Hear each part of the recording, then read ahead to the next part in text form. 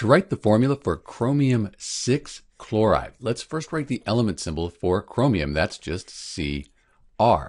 And this 6 in parentheses, the Roman numeral 6 in parentheses, that means the chromium is 6 plus. The chloride, that's from chlorine, so we're going to write Cl. And chlorine is in group 17, sometimes called 7a on the periodic table. It forms ions that are 1 minus. Since chromium 6 chloride here, it's neutral, it doesn't say ion after it. These charges, they need to add up to 0. We need a net charge of 0. If we had 6 of these chloride ions, 6 times 1 minus, that's 6 minus, that would balance the 6 plus, give us a net charge of 0. So this is the formula for chromium 6 chloride, CrCl6.